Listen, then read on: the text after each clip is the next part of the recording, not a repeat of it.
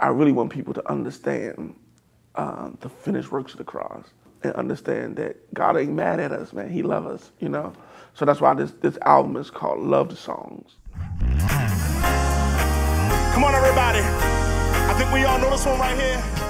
Come on, yeah, a lot of people don't really understand where the music is coming from. So they have questions, want to know where is he getting this stuff from. A song like Rest, you know. A lot of people don't understand the importance of the finished works of the cross. So when they hear rest, they like, rest what? You know, so yeah, I'm crazy. Well, talk about if it had not been for Jesus and the blood on my side, where would I be? So this song just simply talks about your marriage, your healing, your mental status by way of the cross. It's already done. My honest, I think I can satisfy a little bit of everybody. We're invited to a wide range. We can do your Sunday morning crowd. We can do your youth concert. So I think my music satisfies everybody. So when we started out as Greater Purpose, we were more so a choir. Sacrifice was more like an ensemble. So now this is Steve McCoy.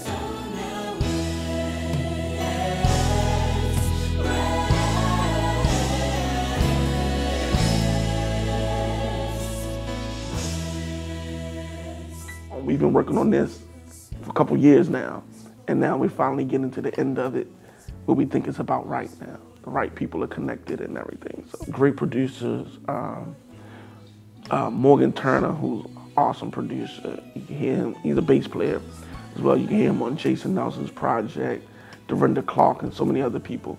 I wouldn't say I was drawn to the industry. I was drawn to my passion for music. Music kind of saved my life.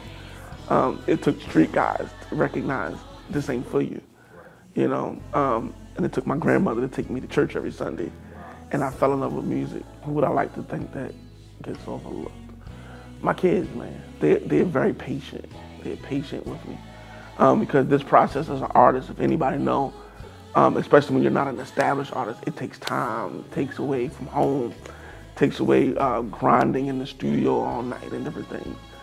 So you have to make time for family. I didn't start a ministry to go into the industry. I started a ministry because I had a passion for ministry and music, and my gift, songwriting and producing, and the industry kind of accepted